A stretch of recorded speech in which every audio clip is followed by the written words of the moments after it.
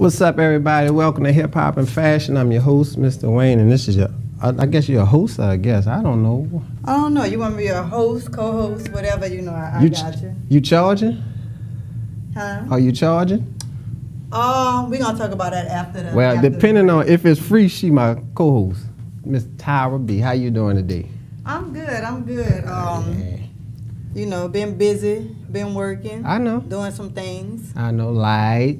Yeah, long time no see. So what's been up with you? You been all right? Oh, yeah, I can't complain. God is good. Oh, yeah, God is very, very, that is a God. That is a God. Most definitely. So, what's been going on with you? Well, I've been doing the TV stuff. I just did a show called Claws with Niecy Nash and Harold Perrineau. Mm-hmm. It's coming out. As a matter of fact, it premieres June 11th. Okay. On TNT. Okay. Yeah, so check that out. I'm gonna be in. I think it's the first episode. So it's a very interesting role. Okay. You're not a crackhead again, are you? Not in there. Now in the play, Wayne is not letting that die, y'all. All right. In the play, I did a stage play with Lucky Johnson. Shout out to Lucky Johnson. Mm-hmm. And I played Shannon. I was the neighborhood crackhead in the play. And yeah, Wayne just will not let that die. So obviously, I must have did a great job. You did. Yeah, but in the end, I transformed. Remember when I came out, I had the hair all over my head. I was wilding out. Mm-hmm. But in the end, I got help.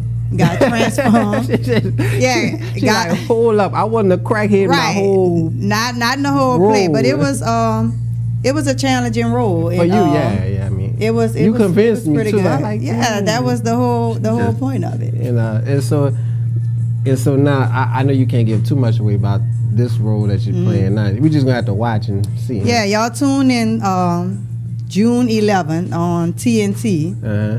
Yeah, I think it comes on for 8 or 9, but I'll keep you posted. Okay, yeah, I'll be back before then. Yeah, I'll be back before then.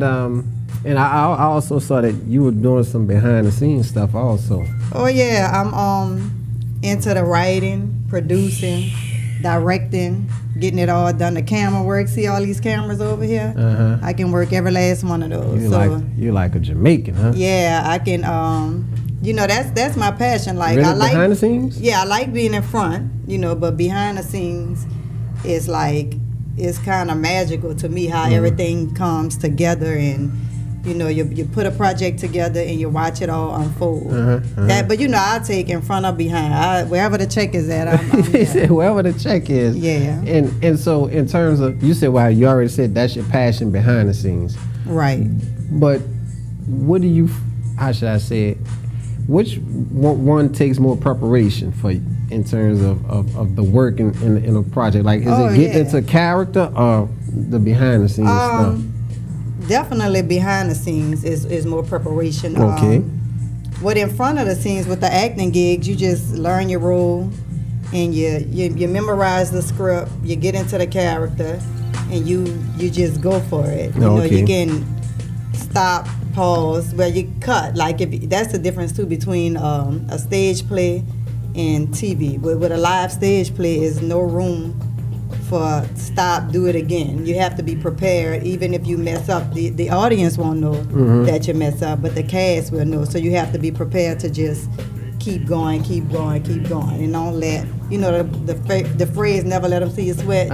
You can't do that on live TV, on stage. But with with TV and movies, you take several different scenes, you cut, you do it over and over from different ways, and that's to answer your question, it takes more preparation behind the scenes because you gotta shoot it, you gotta edit it. That's like, look, shout out to all the editors out there because that's like the hardest.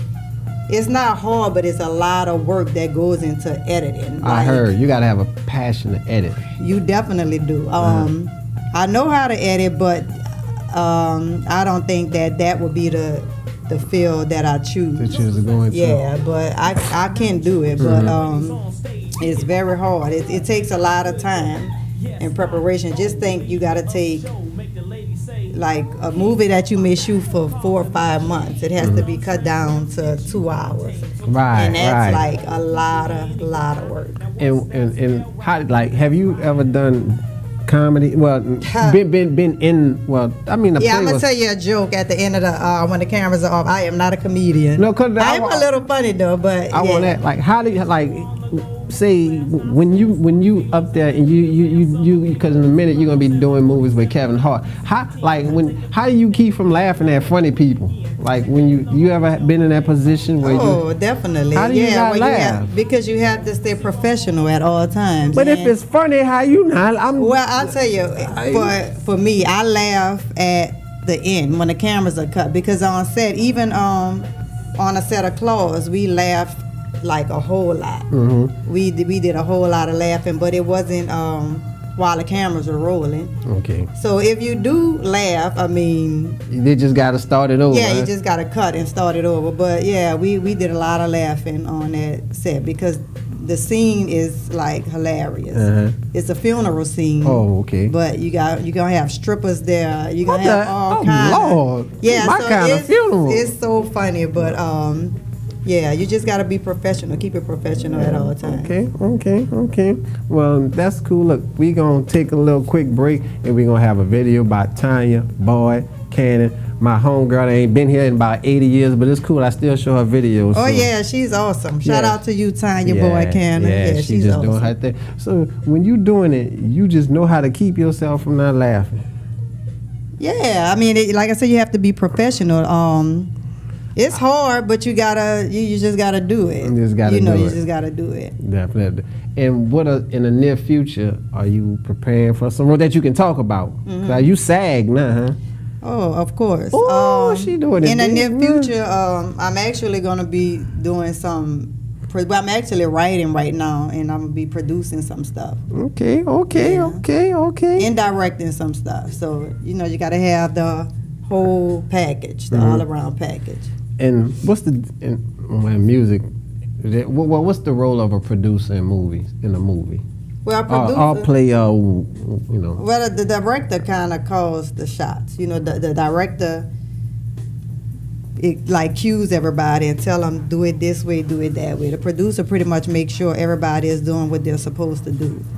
Okay. Yeah. So basically, the producer hires the director to carry out the vision, or it could be a collaborative. It could be either way. It could be it's a collaborative effort.